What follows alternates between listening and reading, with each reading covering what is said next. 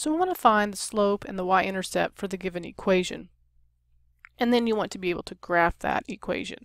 So remember, the easiest way to do that is we need to get it in y equals mx plus b, because the slope is m and the y-intercept is b. So if I need to get y all by itself, I'm going to have to subtract 3x and add 12y to both sides of the equation.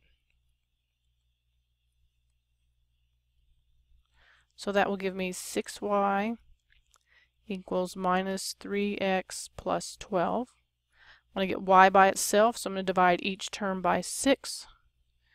And so y is going to equal to minus 1/2 x plus 2. So this tells me that the slope is going to be minus 1/2, and the b-intercept is going to be positive 2.